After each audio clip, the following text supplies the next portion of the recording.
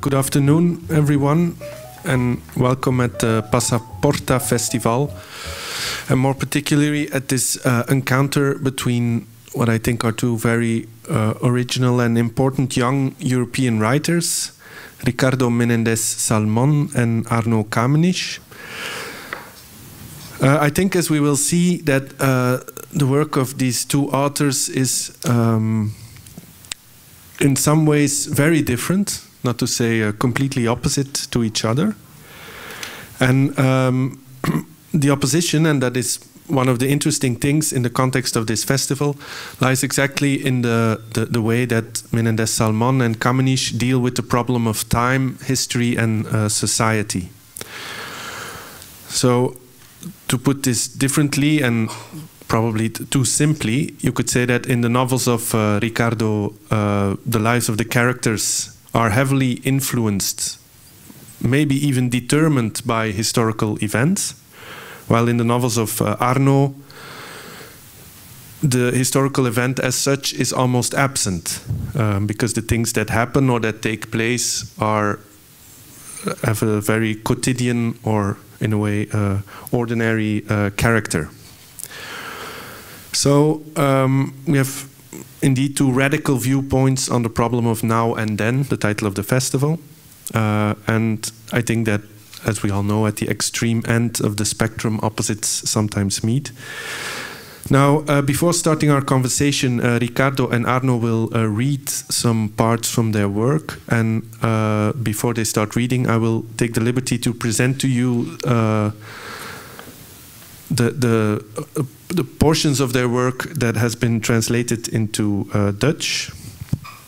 And coincidentally, both of them have 3 novels published in Dutch during, well, the ones by Arno were published last year, I think, in Dutch translation altogether. And the one by Ricardo during the last 6 or 5 years. The work by Ricardo is published by Wereldbibliotheek. It's all the 3 novels are translated by Bart Peperkamp. In 2007,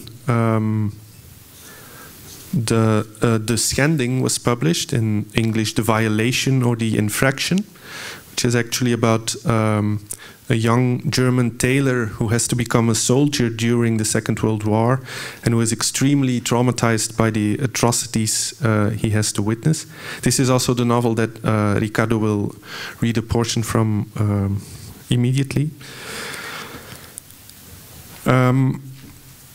In 2008 was published Collapse, Instorten in Dutch.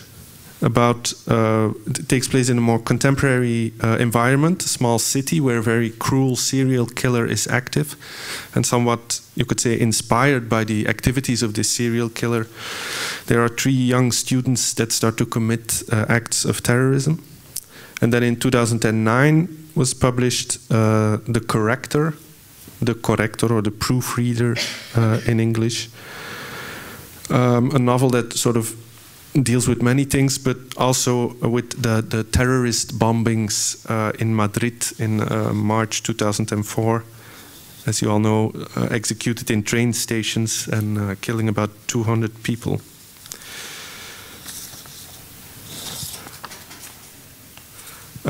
We will talk about this later, but I think if I am correctly, these 3 books by Ricardo are somewhat intended as a trilogy.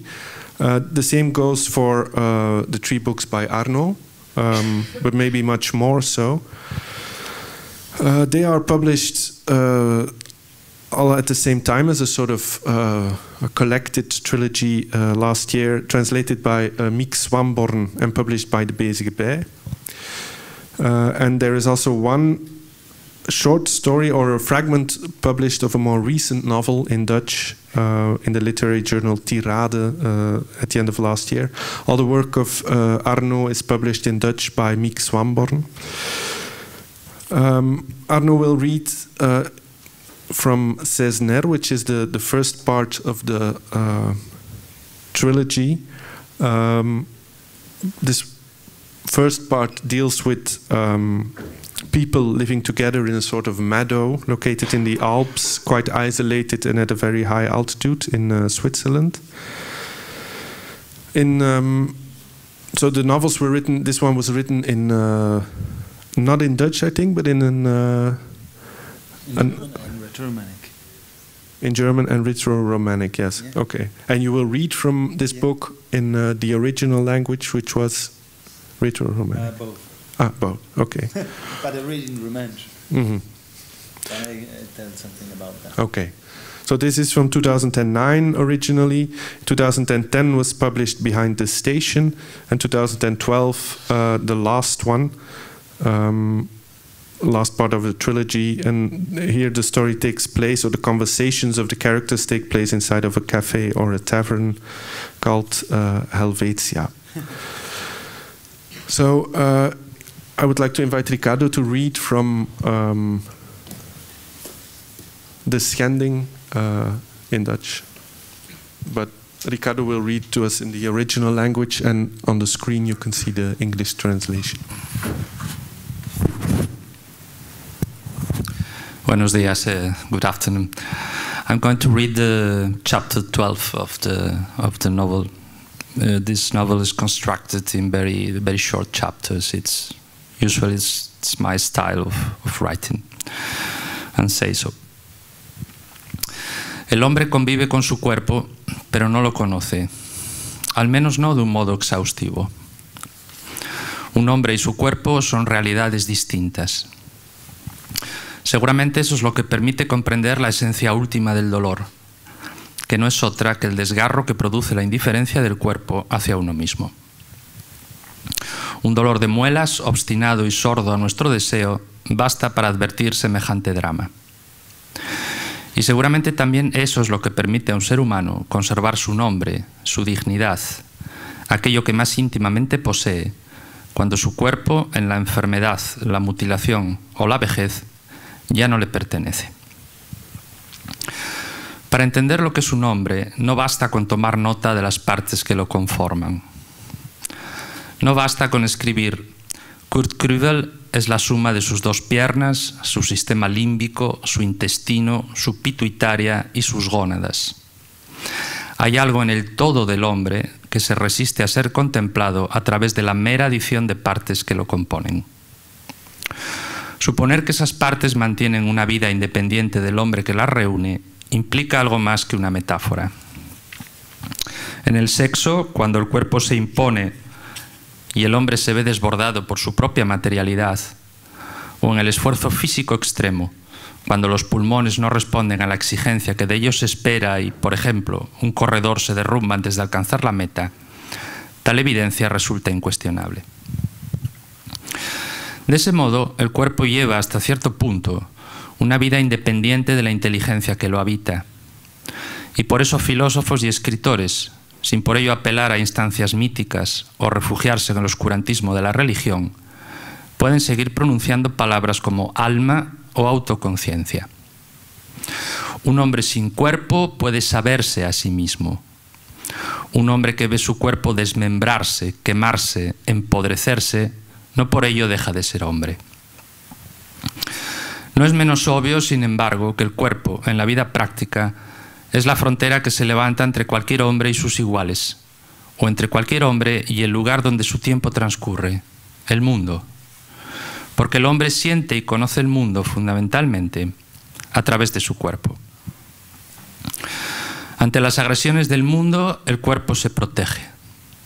Un vacilo activa sus defensas. Un chaparrón eriza el vello en brazos, nuca y piernas. Un alimento envenenado afloja los esfínteres. Pero ¿y el horror? ¿Cómo reacciona el cuerpo de un hombre ante la presencia del horror? Grita, sí, y hace que el corazón bombee más sangre, sí. O por el contrario, paraliza sus músculos para no ser agredido. El espectro de respuestas que el horror genera en el cuerpo es amplísimo. El cuerpo sorprende entonces por su plasticidad. Hay cuerpos que se atenazan y cuerpos que se liberan. Hay cuerpos que se arrastran y cuerpos que se elevan. Hay cuerpos que interrogan y cuerpos que responden. Pero ¿puede un cuerpo dimitir de la realidad? ¿Puede un cuerpo, ante la agresión del mundo, ante la fealdad del mundo, ante el horror del mundo, sustraerse a sus funciones, negarse a seguir siendo cuerpo, suspender sus razones, abdicar de ser lo que es, esto es, abdicar de ser una máquina sensible? ¿Puede un cuerpo decir, basta, no quiero ir más allá, esto es demasiado para mí? ¿Puede un cuerpo olvidarse de sí mismo? El 2 de enero de 1941, en la aldea de Mie, en la Bretaña francesa, no muy lejos del mar, a la vista de 91 civiles ardiendo en el holocausto de una iglesia de piedra, un cuerpo respondió a todas esas preguntas con un rotundo sí. Aquel día, un hombre llamado Kurt Krüvel perdió la sensibilidad.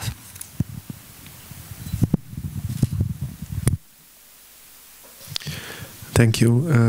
Ricardo, maybe Arno, I can read now. I think you will read from the beginning from Cesner, or? No, I just, do I need to? So, hello. I read some parts, 5 parts out of Cesner. Takes place in the Alps, and I read in Retro-Romanic. The book originally is written in German and Retro-Romanic, and Retro-Romanic is a language who is spoken by 50,000 people. So I grew up in this language and in German. Il spors rompen minci giorlo Clausius e la het, el secavan sulla soifa cargada o, e van sulla spascire so, togen giuti gli ur degli aulno che si non pendeva. Il proceco ce l'è un scolato, quals return, si sper che fa sera. El signor non cabututin, zörtiga, giel, schmacca la zeunga culs rings ente meun il proceda con il zetzen, en camonda post prene il zetzen la zeunga dels rings e del proce, en quei ro in pirch, chappel per le orelle, seglia si dias il pirch, che quel ciù leun plede d'aul, tila na vos le orelle e schmacca la genuglia, e la scosces il pirch, perché il zetzen sa piccola zeunga il naso il pirch, e schmacca il ring. Al pirchen voraus, quella via un cioi cantune se zoppa de vos scels paus, che letjene del il seon giù del nas.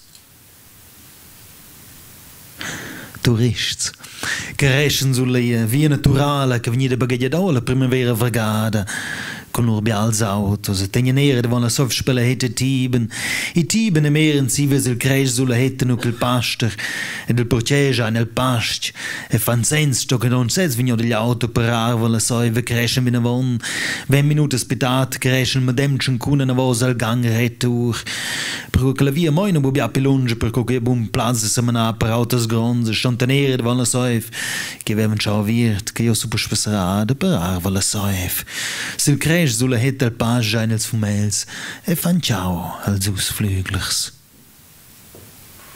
Il pre vegna il centro mesi de lunch in seu moped intorno la curva e l'alza la purla se via naturale, la rassa sgulaccia dels tjauns curen incontra il pre con helm e giappan che il pre va con seu moped quasi sur via giù e la scresce stiet. Il pre mette giù seu moped sperhette se ven caffè combinare se von quel supplicesce tots de vigno avon hette devon la colissa montagnarda Pecchia il ceun che se gli sia lecce giù per il nas, per supplicare Deu, il tot possente signor Sintiara, che detta in biala stat. Il ven sia la muaglia ven giù avon stala col pre, che messo in schal da mess reparten da mies las vaccas ils codisch d'oraziun. Al dat en las pagines legge avon el sposa in rozzo vegna neuti il pre, scarpa mi la rassa, la pastrellia in ogni suenter, quel che il pre legge avon in a benedida mesura, togent gli amen e tutte benedeu. Il pre prende un moped con in magnocca che gira 100 kilos, pigiada d'alps, se sforza tras la muaglia, che specchia chiama il pazient, e svenesce il tietchen della sera. Il cencli ner, col tac alvs il front stat si la puna in stalla con le svacche se dergen de stalla vedene sfracken ad ella scommes davon. Jetzt wenn in gips id am just coms il cencli ner in salvadi e lai buscicha con gips schon lo vegna bude scappa. En quelle scombe sentir se l'en galleggiaus col suget vi la soiv de vos stalla aveva scarpau il suget col porcele avevi tira schechael ed era scarpaus dil porce stos nuot ve temma gil setzen la noche. Oi clara, clara. Le stoiles liegen git il signungia davon il claus ils porsa il pastia di irma. Spel signungia la bottiglia, il fazzandin, cava con sia pala in fossa intorno il signun. El fecchia la pala, la tiara, schmacca, col calzede culms la pala, alzò la tiara. Fecchia la pala, giuel la tiara, alzò. Tocan che la cavau intorno il signun, el cava vinavon, cava vinavon. Cava vinavon fazzandin, pia profons, entorno il signun.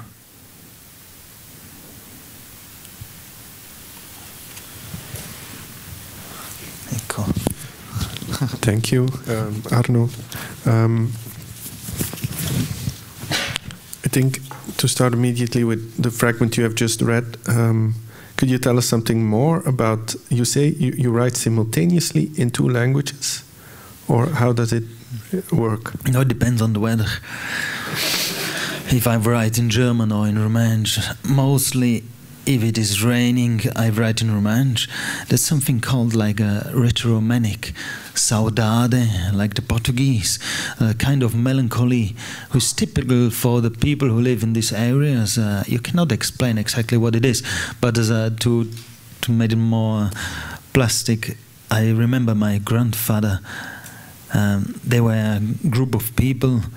Always on Sunday, they lay down in the fields and they sang songs from being away, not be able to come home, even if they never left. And it's a kind of absurdity and melancholy who is part of that. So raining means writing in Romansh. But I wrote the book first in German, the whole book. I rewrote the same book in Romansh with the same story, but it's a different language. You need another access. The words are in Romansh shorter. There are many diphthongs. The words end often with a vocal, so you wrote differently with sound. And maybe the most absurd thing about that is it sounds really lively, maybe, but it's vanishing. There are always less people speaking that. This book is, I see it's on the cover, Romanisch und Deutsch. So it is a bilingual edition? Yeah. Or, yeah. The first original book is in 2 languages. And it reflects a bit this linguistical situation there. It's an area where German and Romansh is spoken. It's just the Alp where it takes place is on the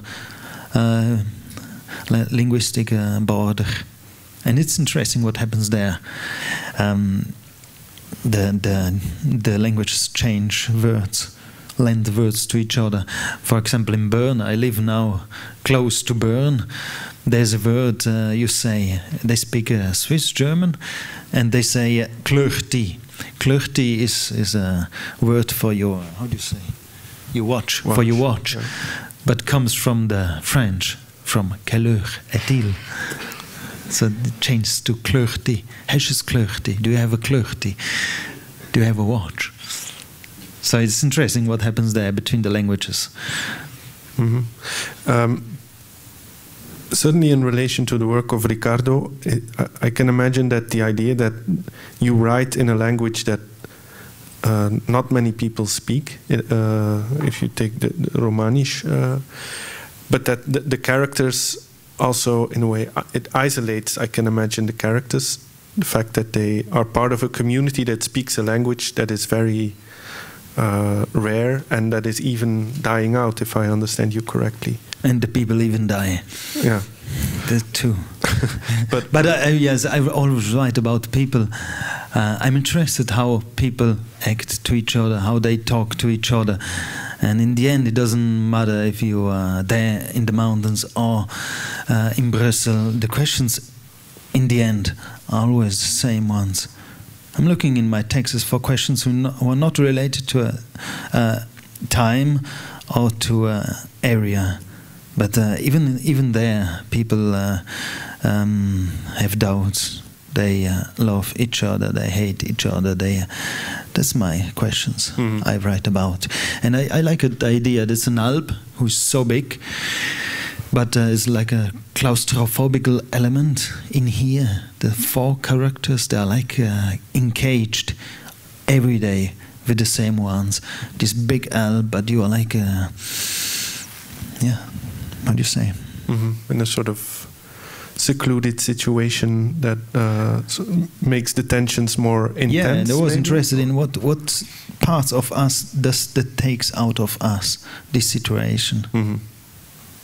Now, Ricardo, in your work, I think this seclusion is not that present. Maybe the opposite is true in the sense that the characters are part of or are heavily influenced by world historical events. So in the novel you read, takes place during and after Second World War, and the other novels available in Dutch are concerning with, you could say, sort of mediatized terror from a serial killer in the one novel, but also from terrorist attacks in the other novel. Is this? I can imagine this is a conscious decision to write about people that are influenced by a sort of globalized context. I don't know if globalized is the word, but of course one of my worries is the relation between history with capital and history with our histories. No? How our histories are always determined or influenced, at least by the fact that we live in a whole structure that becomes stronger and stronger and determines us. No? It's that phrase of Auguste Comte that everyone is born in an age and we can get out of this age. No? So this is one of my most important decision in the order of writing. And you could say in relation to time that you can see a sort of evolution in the what human life is about. I think that the character from La Ofensa is living during the Second World War, and there are, you could say, historical differences with the characters from other novels, because they live 50 years later and some things have really changed, like terrorism and also the way that media takes an important part in this. Yeah, but at the end, I think, as Arno says, that the most important thing is that always survive a common plot, a common sense of being in the world. No, so the times change. The human being is very plastic. But at the end, the few things that move us are the same. You know? Maybe the time, love, death. So probably any time has its own characters, but the biggest questions remains the same. And that's other interesting thing for me. You know, I came from philosophy. I studied philosophy, so I think philosophy is most of the times a big inquiry, a big issue about these common things that compromise all of us. Yeah. Arno, do you think that the stories you tell in this trilogy could have also taken place 100 years ago or 100 years later? Is there a sort of maybe this has to do with the ideas you can have of Switzerland, but you can have the idea that there is a sort of timeless present in your novels that is not influenced by history. I think in the deep, yes. But the point is, I live now. And if I write, I look always to be close to a possible life. Yeah, if I write this book here, I know this one from my childhood. I know how it feels like. And but maybe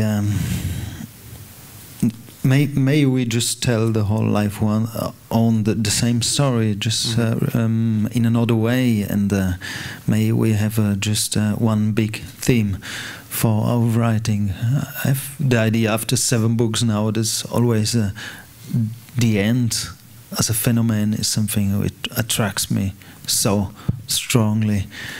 For example, the last book, The Last, from the trilogy, it's called The Last. It's last evening in a kind of a village bar before the bar closes forever.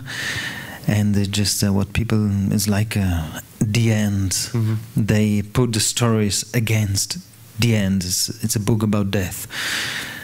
And it's just, I cannot explain that, but it attracts me so much. Is it also, was it also an end in your writing career? I mean, I don't know the other books you have written, but rewrite are they the different? end on and on. I always rewrite the end. Now the next one is about love and death too. So, and the next one too. It's about, I'm just looking. Not looking for, but it falls to me that I just find the moments. And is Switzerland in all your books? I don't care about Switzerland. I don't care about Switzerland. If I would have grown up in Italy, my books would take place in Italy, and if in France, it would place there. Just about, for me, it's important to be close to the things I write. To know how it feels like. I don't care about where the border goes through.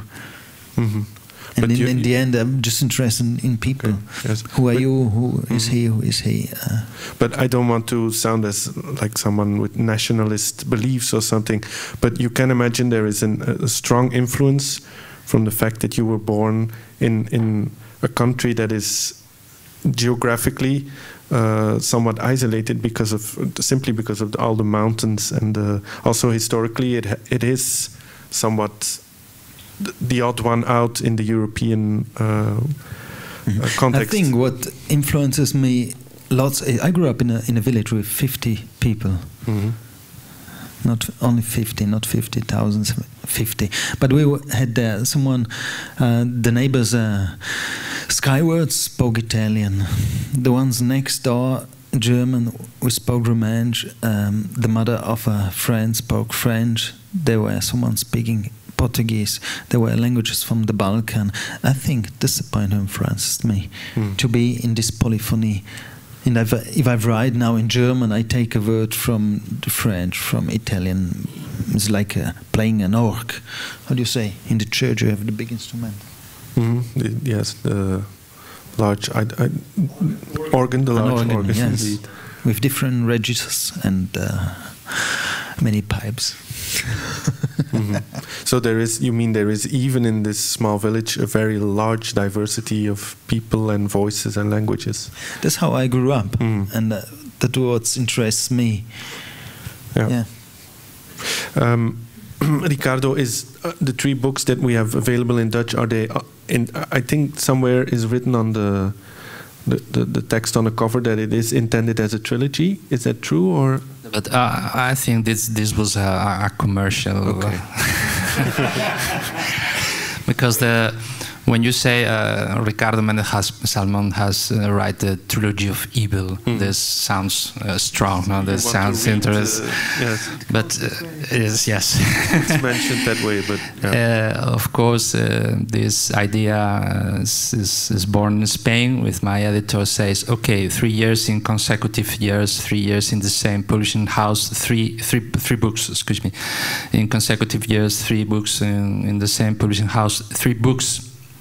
That it's possible to keep together, because this thematic of this item, this problematic of the evil. Okay, let's try to sell to the audience as the trilogy of evil instead of La Ofensa, Derrumbe, and El Corrector. In fact, what I'm trying to say is that all my books are at the end the same book. So before I published these books in Seix Barral, that is my publishing house in Spain, it's a very important publishing house, I have written some books for little publishing houses. And when Seix Barral published in the consecutive years these old books, these ancient books, in fact, they will have to say that it's not the trilogy of evil, but I don't know the word, the quadrilogy, or the So the important thing for me is that I'm interested in construct a work, a whole work, not books. What is important to me, and what I love, the writers that I love, I always find in them this idea of a work through the time. So in fact, I used to say that I always write the same book with different clothes. What was striking in the fragment you read from La Ofensa is that in a way, the almost essayistic character of this passage, which is, I think, present in the three novels sometimes, in which there is a narrator. I think it's only in the Corrector in which we have a first-person narrator. The others are sort of omniscient narrator. But there is always this reflexive, somewhat cultural, critical, sometimes idea of looking at what is taking place. Yes. I'm very interested in this kind of narrator who became sometimes a fiction narrator, but other times became a sagist or memorialist, or even the author Ricardo Mene Salmo is inside the novel. Maybe because my background, as I say, I don't came from the literature, or I came from philosophy, and I love writers who invite to think in the novels, but also through the voice, through the narrative voice.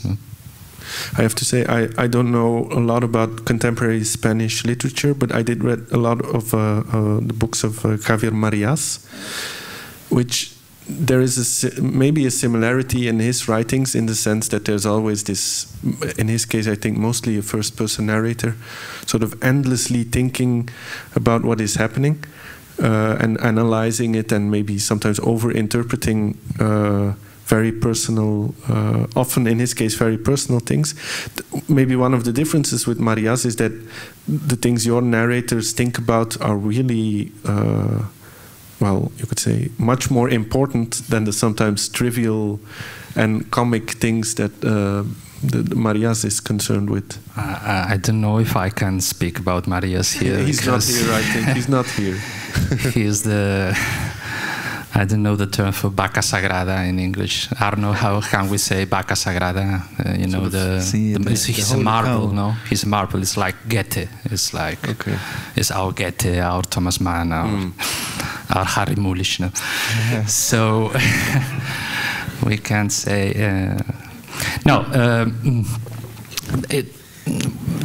but it's interesting what you say in a sense.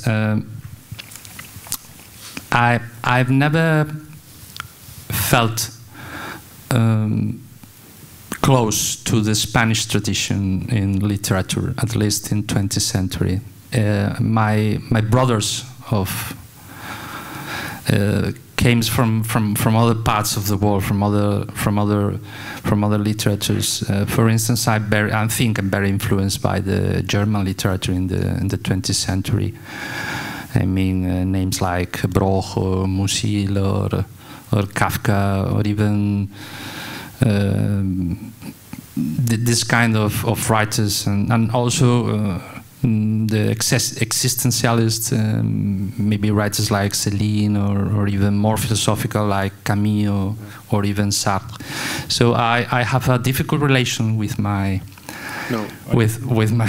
I understand. Yes, with my... There's also, I don't know which novel it is, Don DeLillo is mentioned. I think that's sort of, again, this cultural criticism, or this interpreting... Yes, for me DeLillo is maybe...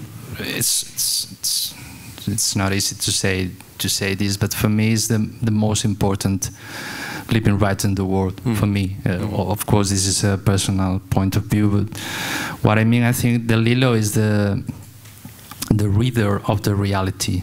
It's the man who is putting his eye in the right place. during these 20 or 30 last years. For me, he's a monster. He's a marvel, not Marias. Okay. Arno, do you have the idea you are part of a literary tradition or not? No. No, I may be more influenced by the film, by the movie. I really love Almodovar, or Kaurismäki, or Jarmusch, or Godard, Jean-Luc Godard. So the way I write, I think, is quite filmic. I have like scenes in my head. I translate these ones into language. I try to simplify as much as I can, that the pictures are so clear as possible in the end, that you have your movie in your head. And even I don't comment, I just pose questions. The only form of comment is the what chapter comes after each one. There's maybe a situation in the second one, the father shoots the dog, and then cut, dark, and the next chapter is it was snowing. Everything is under snow now.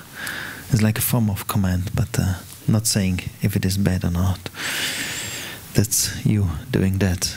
It's never about the author. It's always you finishing the book with your background. And I don't want to say to you how do you have to read that. What is, I think it's in the Cesner, the first part of the trilogy. Maybe first this question, in your case, is it much more intended really as a trilogy, or is this also something that a publisher thought of as a good idea? I saw a few weeks ago the movie about Nick Cave, my 20,000th day on Earth, and he just says something nice. Now you are like in a chaos, and you just write your history, or you invent your history. So you try with your songs, with your art, to do your history. What I want to say, yeah, if I think now it was intended from beginning to be a trilogy, but at the moment maybe I wrote the first. They thought there's one more, and I could write a third one. I don't know how was it for you? Yeah. How does it become the trilogy for you? No. I insist on what I say. I'm. In other words, I'm not able to conceive 3 books at the same time. For instance, I can't think in what I'm going to do 5 years ago or 5 years in the future. So when I write a book, I'm absolutely devoured by this work. So I can't look outside. I can watch outside the book. It was interesting. There's the Crow from Edgar Allan Poe. He wrote a text describing how he proceed to write the poem, and I thought reading that it's not maybe he yes, but writing that after having written the poem is maybe easier than doing it before. Is there, we talked with Ricardo about sort of essayistic reflection on events taking place. I think in your books you seem to concentrate more on just describing as precisely as possible simply what is taking place, rather than thinking about what it means or what it could be. I think someone in a review called it the sort of in Dutch newspaper called it the sort of vignettes. You have sort of a collection of scenes that you describe as precisely as possible, and then you go on to the next scene. But the idea that that the narrator or you as a writer should comment on these vignettes is not in the book, I think, compared to Ricardo.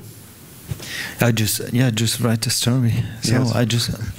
It's an interesting question. You said, where is the author in the text? Where is your position? So regarding Says Near, there are 4 characters, but as the 5th one, that's me looking at the scene. And so where are you staying, looking at what happens here? There's one scene, there's the chief is over there saying something, looking down, and down there are the other 2 ones looking up. So he's standing in the middle, this way. Mm-hmm.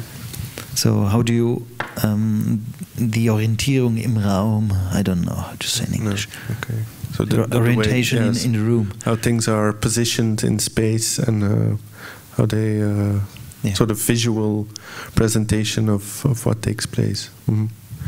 Do you think that, a strange question maybe, but do you think the life of your characters is boring? No, not at all. That's our lives. So you think they are similar to the lives of many people? Yeah, what are we doing in life? Another question is, what are we dreaming about? Or coming to a certain point, what wished we to become? What are we? Where are we going to? Mm-hmm. It helps us to have a nice life, to have all the wishes and desires. So my characters do carry that with them, as we all, I mean, maybe.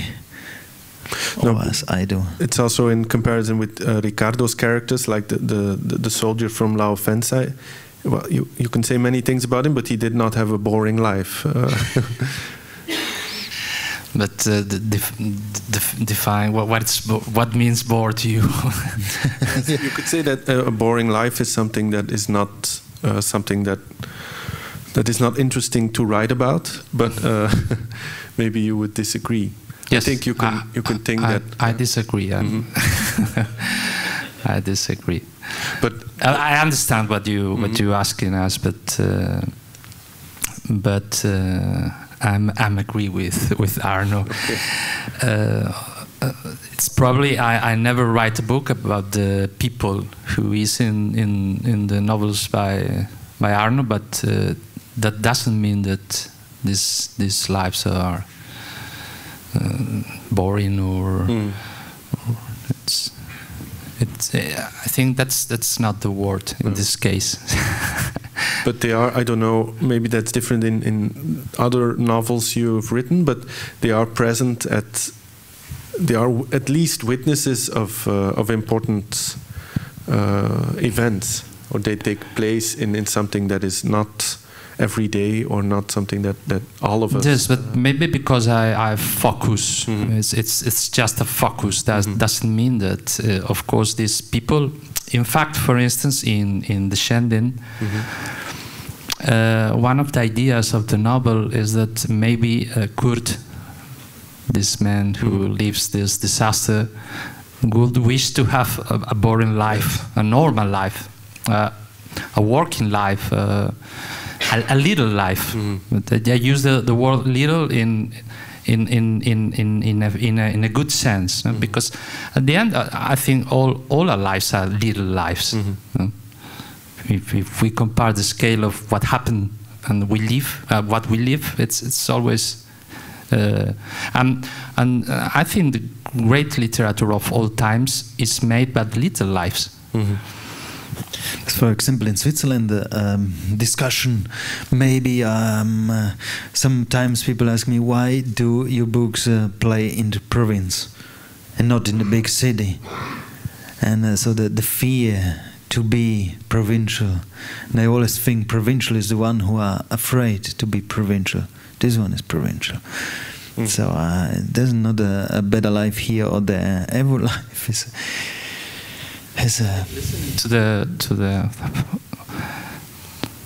very beautiful sound of that language. It's really shocked me. It has a music very.